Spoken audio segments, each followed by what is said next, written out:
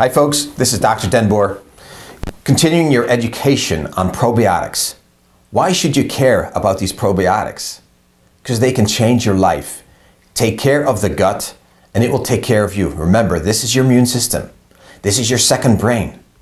This controls how you think, how you are, your energy. So this stuff is really important, and some of the most important things that are going to affect you are the ones that maintains overall health. This is where it starts. We're going to cover the specialists later. They're important as well. But this is what's important for you. This will prevent the bloating, the diarrhea, the constipation, the descent into chronic inflammatory conditions. This is what's going to give you a clear brain, energy. So listen up, here it comes. The first workhorse that I most commonly use is Ultraflora Balance.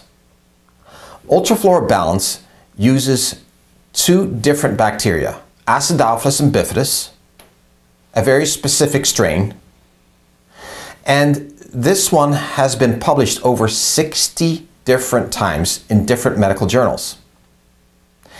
It is the one we use for research all the time. It's called the NCFM Strain, and it is the most reliable one on the market. We know it works. We know it implants. We know it lasts. So this is the one for just general maintenance purposes, to not just have an ordinary life, but extraordinary.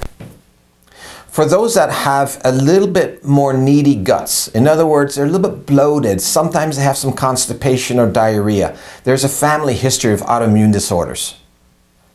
Those people, we ramp it up a little bit. Ultraflora Spectrum is the one.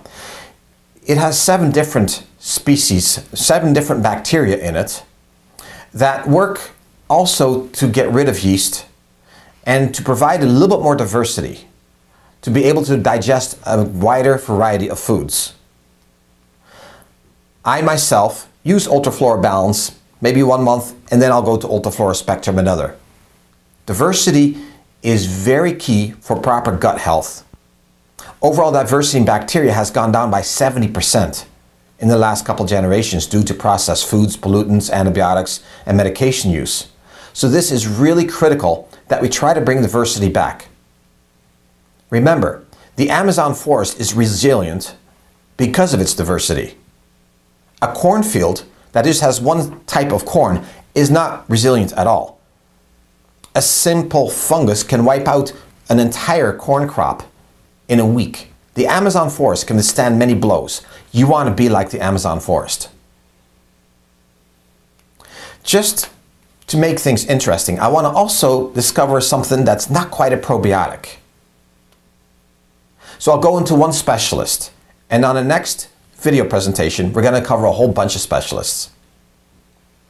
This one that I'm about to tell you about is a little bit strange. It's actually a bacteriophage. There's millions and millions of them in every drop of water. Bacteriophage are competitors to bad bacteria. They're almost like viruses that infect bacteria and just kills them. Been in use in Europe since 1919.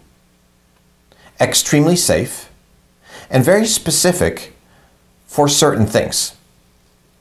The research back in that time was very intense because we knew that we could conquer multiple amounts of diseases with it.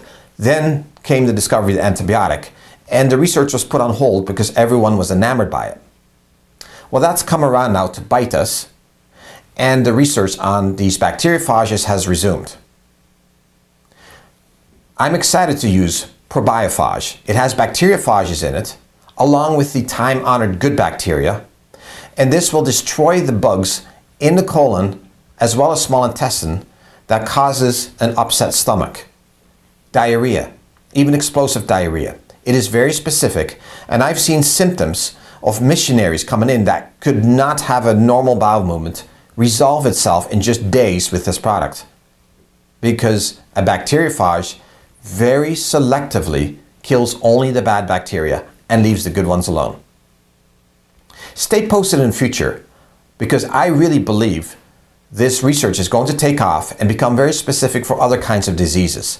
But for now, It is intestinal only, and that's why we use Probiotics.